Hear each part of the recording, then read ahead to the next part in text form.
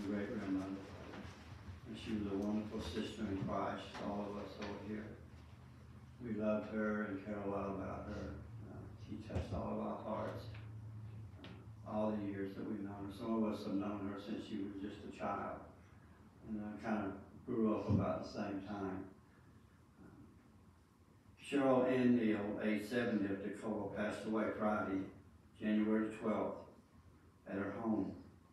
A daughter of Albert Roy Neal and the late Laverne Copeland Neal, she was born December 29, 1953, in Plant City, Florida. She attended the Toccoa Church of Christ and was a member of the Daughters of the American Revolution. In addition to her mother, she was preceded in death by two sons, Cherry Allen Cobb Jr. and Joshua Cobb Isaacs. She is survived by her father, Albert Roy Neal of Carnesville, one beloved son and daughter-in-law, Kevin Neal Cobb and Jennifer Cobb of the home, granddaughters Lily, Emma, Bella, Maya, Sophie Cobb of the home, and one grandson, Shalon Isaacs of South Korea, and one great-grandson, Asher Cobb of the home.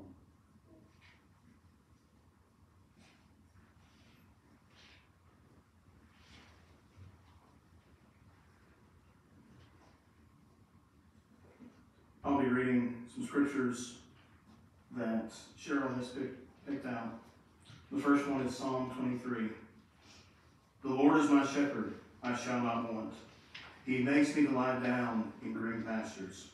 He leads me beside the still waters. He restores my soul. He leads me in the paths of righteousness for his name's sake. Yea, though I walk through the valley of the shadow of death, I will fear no evil. For you are with me. Your rod and your staff, they comfort me. You prepare a table before me in the presence of my enemies. You anoint my head with oil. My cup runs over. Surely goodness and mercy shall follow me all the days of my life, and I will dwell in the house of the Lord forever.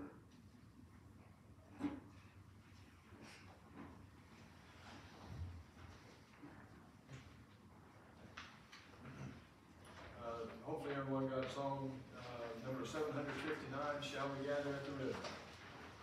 We'll sing the first and third stanza.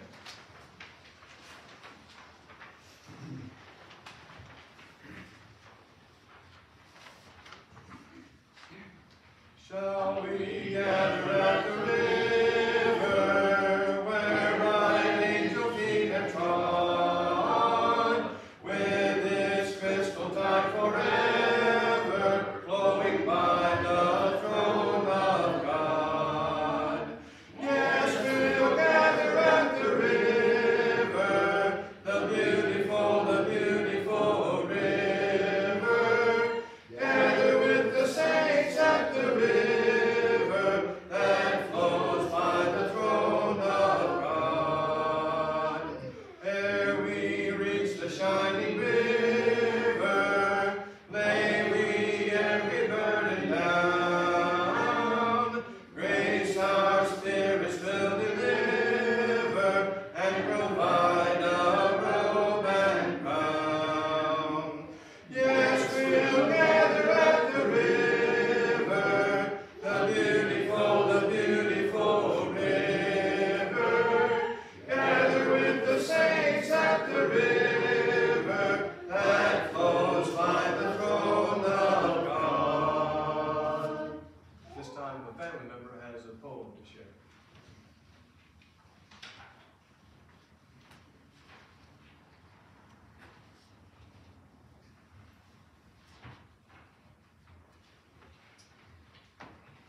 When I'm gone.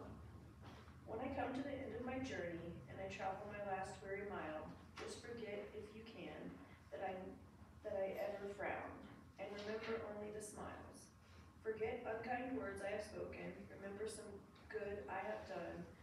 Forget that I have ever had heartache, and remember that I've had loads of fun. Forget that I stumbled and blundered, and sometimes fell by the way. Remember I have fought some hard battles and won. Then forget to grieve for my going. I would not have would not have you sad for one day, but in summer just gather some flowers and remember the place where I lay, and come in the shade of evening when the sun paints the sky in the west, stand for a few moments beside me and remember only my best.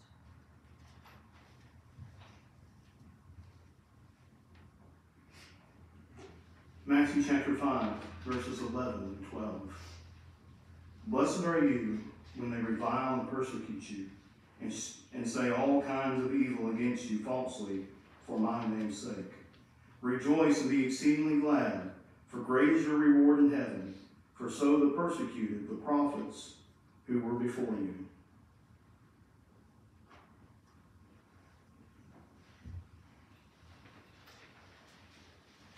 I'll fly away. 851, I'll fly away. Sing the first and the third stanzas, and then Ray Starling is going to lead the prayer.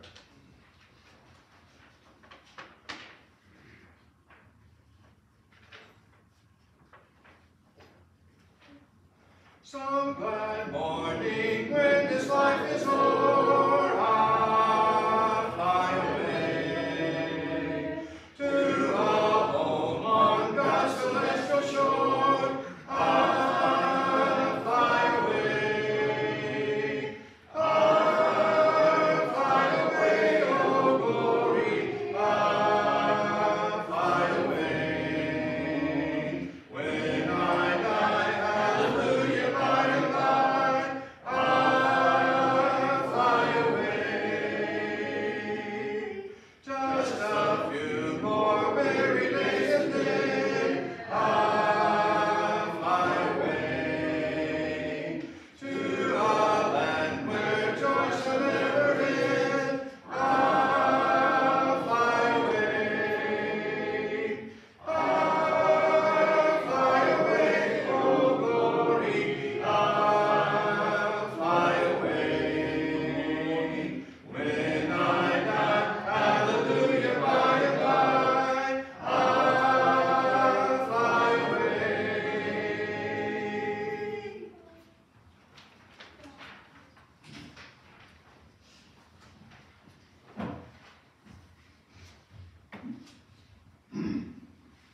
Let us pray. Our God and our Father in heaven, we come unto thee, Father, in prayer today, remembering that thou art the giver of every blessing, that thou art the holder of all power, that thou art the controller of this world, and that everything, Father, that we have and look forward to comes from thee. We know, Father, that you have made us. We are thine. You have protected us, and you have redeemed us, and you have preserved us, and we belong to thee. And we know, Father, that everything that we have, the way we live, that we live and move in thy being. And we pray, Father, at this time that you look upon this gathering as we've come here to pay tribute to this our beloved sister in the Lord. We pray, Father, that you'll bless this family that's gathered here. And Father, we don't pray for Sheryl tonight. We know that Sheryl does not need our prayer. We know that Sheryl does not need our tears to be shed over her. For she's all right. For she's in a good place. We know, Father, from the study of thy word that she's in paradise and under your control and under your care. So it's her family that we need to pray for. Those that are left behind. Those that will miss her in the days to come and yearn to see her and yearn to talk to her. But we know, Father, that through your love and your mercy and your blessings, that you can draw each one to you and help them to be comforted by having confidence in thee. We know, Father, that all things are provided by thee, that there's no other power than yours, and we depend on your power from day to day. We pray that you will continue to be merciful to this family. Help them to remember the good days of Sheryl. Help them to lean upon thee for strength, knowing, Father, that if they turn their attention to learn more from thy word, that it would increase their courage and their understanding and their comfort, Father, by knowing more about thee. So we pray for them that they might grow in the Lord. We pray that you'll be with all of us, Father. Help us to remember Sheryl in a favorable way. Of course, she has touched all of our lives, and we love her much. We ask all of these things in the name of our Lord and Savior, Jesus Christ. Amen.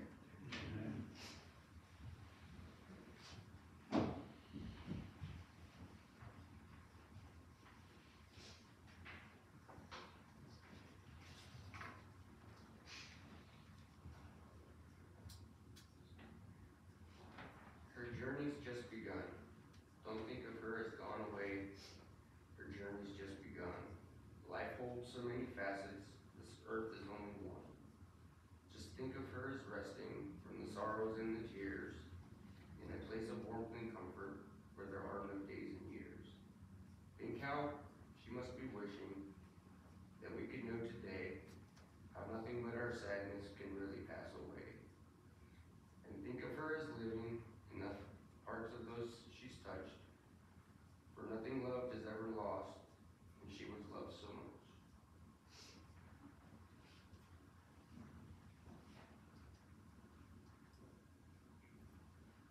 John chapter 14, verses 1 through 3. Let not your heart be troubled. You believe in God, believe also in me. In my Father's house are many mansions. If it were not so, I would have told you. I go to prepare a place for you. And if I go and prepare a place for you, I will come again and receive you to myself, that where I am, there you may be also.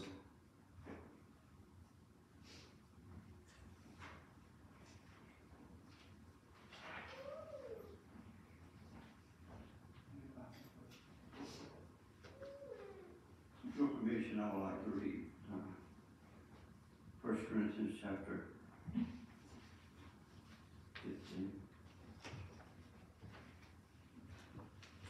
This chapter, in 1 Corinthians 15, is called the Resurrection chapter.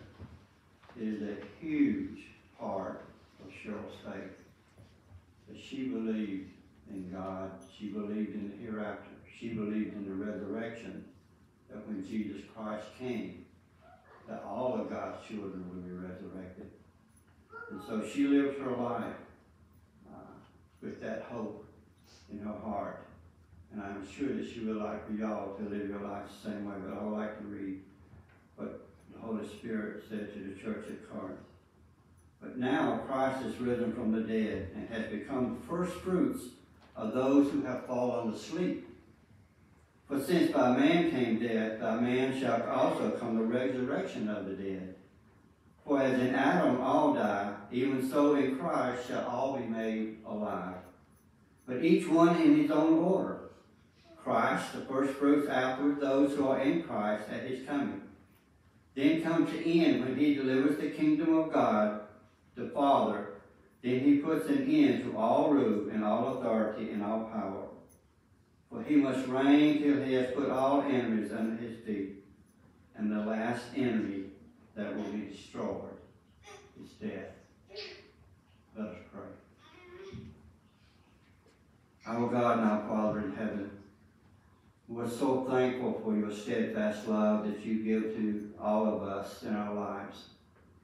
We're so grateful and thankful that in your wisdom before the foundation of the world, that you planned to send your only begotten Son into the world to save sinners. And Father, we're so grateful for that promise that it's everlasting, that no matter how long time goes by, that salvation through your Son is everlasting. We thank you for this young family that's here today, in their grief and in their sorrow. But Father, we know that you will help them through this, and that we as their family and brothers and sisters will do what we can to help them. But we know that the greater strength comes from you and lean upon you. Father, we ask you to forgive all of us of our sins. Watch over and care all of us in our lives.